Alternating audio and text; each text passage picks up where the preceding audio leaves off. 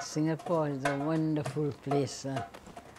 I am born and brought up here, and I love the place so much.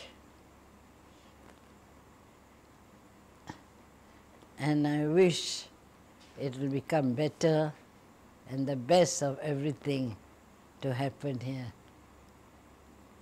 I believe women should be more educated than men, because it's the woman who brings up the children, and it's the woman who take care of the children, bring up the children, and they educate the children. So women must be more educated than men. I believe in that, because it's the woman who is at home and who take care of everything. They should go out to work. If they have the time, the money, they should go out to work. They shouldn't stay at home and waste all their talents and whatever it is they have.